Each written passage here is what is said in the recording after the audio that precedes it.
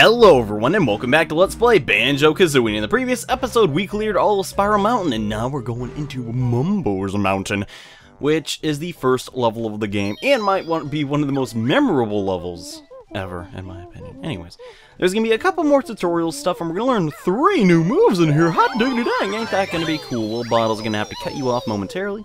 So we're gonna meet these guys called the jinzos. Jinzos, basically you collect 5 of them, you get another jiggy. It's not necessarily lazy, but collecting them is pretty stinking nice. And oh my gosh, everything talks!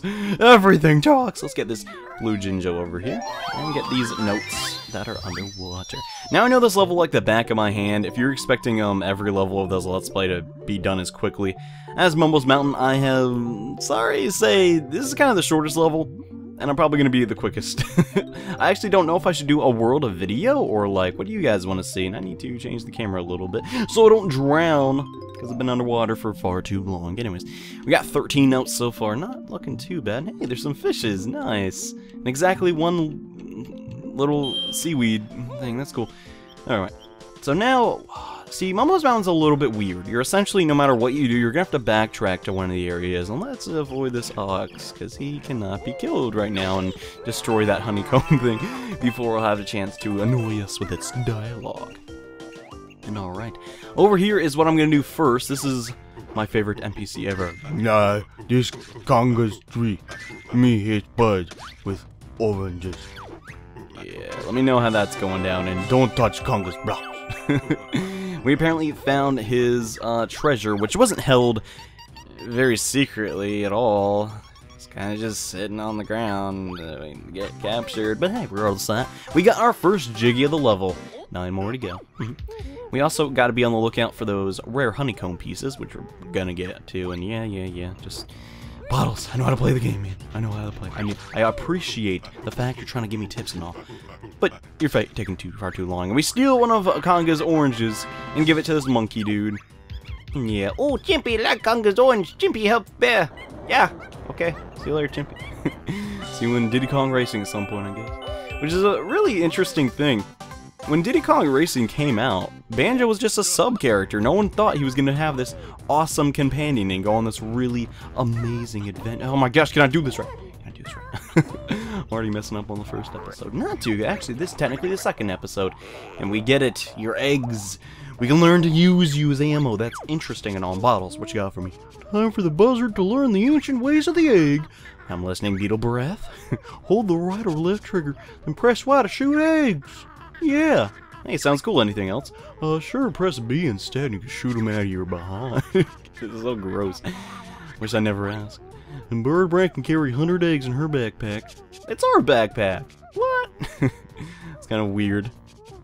But yes, this is a pretty important move. I recommend you get it. It's pretty nice. But something else that is semi-important is I really forgot to mention this before. This is an Eco token. Your Mumbo's token. Goes for Mumbo's magic. You need 5 of these. There's 5 in the level. You want to get them all, basically. And yeah, let's shoot these eggs at Conga, because we're going to get a 3rd stinking jiggy from this place. And I don't remember how to exactly trigger him to get hit. I think we'd have to dodge the oranges and then hit him. Yeah, there we go. That's how you do it. And bear beats conga. Me give you prize to bear.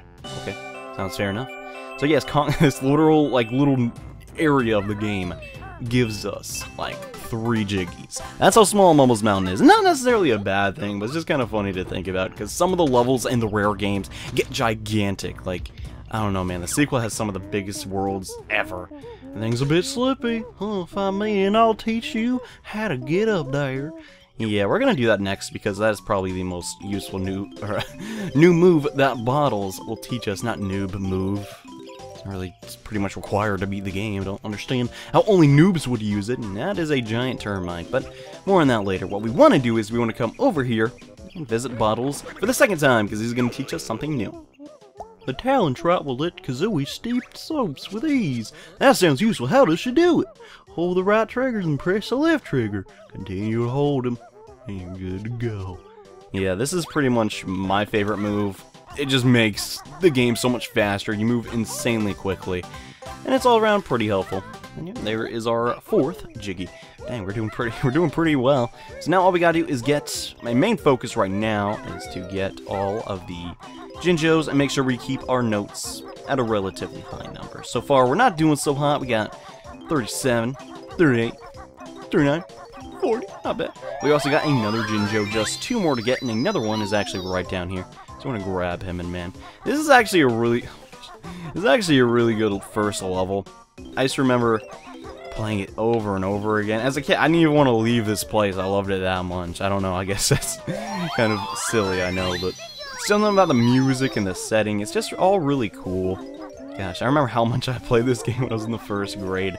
I would literally tell, like, 1st graders about it, and they'd be like, that sounds stupid. I'm like, no, it's actually really cool. They want to believe me, because they're in the 1st grade, gosh dang it. I'm done talking about my 1st grade adventures. Let's actually head inside this giant termite hill tower thing. Yeah, you actually have to come in here, so I recommend doing it. Hey, ugly, no bears allowed in Ticker's tower. Yeah. Alright, Ticker, whoever Ticker is, don't really know.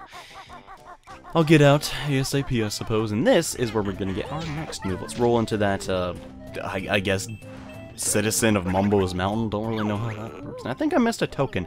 I call this the Beak Buster. Jump into the air, and yeah, we get it, Bottles. I'm gonna do your voice every time. I don't like the sound of that, Banjo. Get used to it, Nest Girl. You're gonna be using it a lot. Was that really your best insult, man?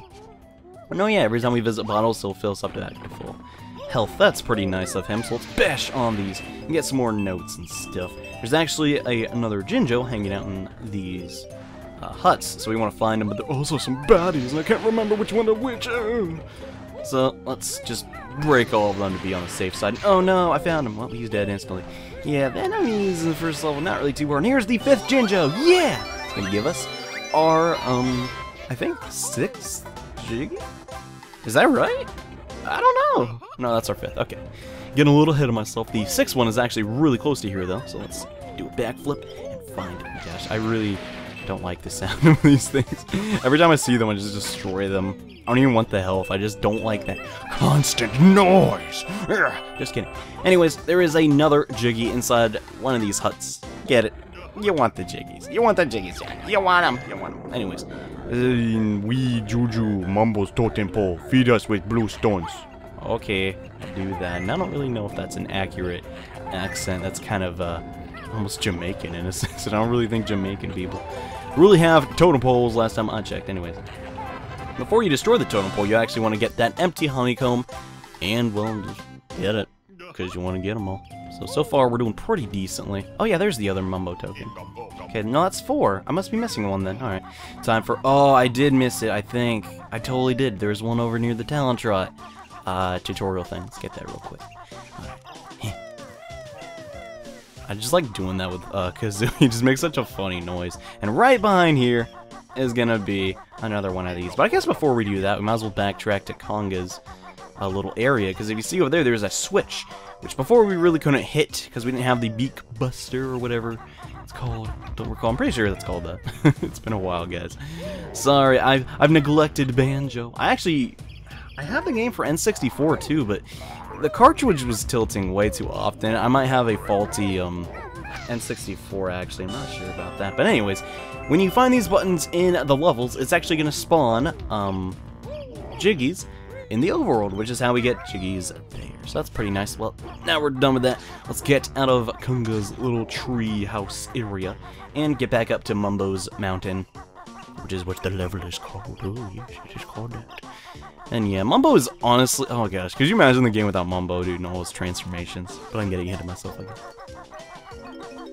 Really quickly though, before we do that, oh gosh, I'm so scatterbrained in this Let's Play, guys. There's just so much to do, and you can do it in basically any order. The second level's even worse about that. It's just like, oh, what do I do? What do I do? What do I do? It's kind of, you're just all over the place. Alright, let's get some more notes. And get these, alright. So once we get these, I think we'll have almost every note in the level. Yeah, we got that Jinjo over there, so that's good. Now what we're missing is one of the empty honeycombs. Oh my gosh, can't get that. I think 2 Jiggies. And then this level will be done. I really didn't want to beat it that quickly, but I guess we... There is another Jiggy. Actually in Mumbo's house's eye socket, which is kind of a cool place to put it. But you gotta do a backflip, and well, it's yours. It's pretty, just basically handing it to you. It's not that hard to get, honestly. And now all we need is one more Jiggy. So let's go ahead and get that and say hello to one of my favorite side characters in the entire series. Me Mumbo, best shaman in all game. Can help Banjo and 50 better one. Watch it, hot boy. Mumbo's magic token hid by witch. Find tokens and Mumbo help you. Banjo has plenty tokens. Stand on skull and press X to see mighty Mumbo's magic. Okay. We'll do just then after I steal some notes from you, buddy. And yeah, right here you can see needs 5 Ecom tokens, which are also known as Mumbo tokens. They make that noise when you pick them up, so it's just become kind of a fan name of it. It's like Ecom token. It's kind of fun to say. And for the first transformation, he's going to turn us into a termite. Mumbo's magic free to change back.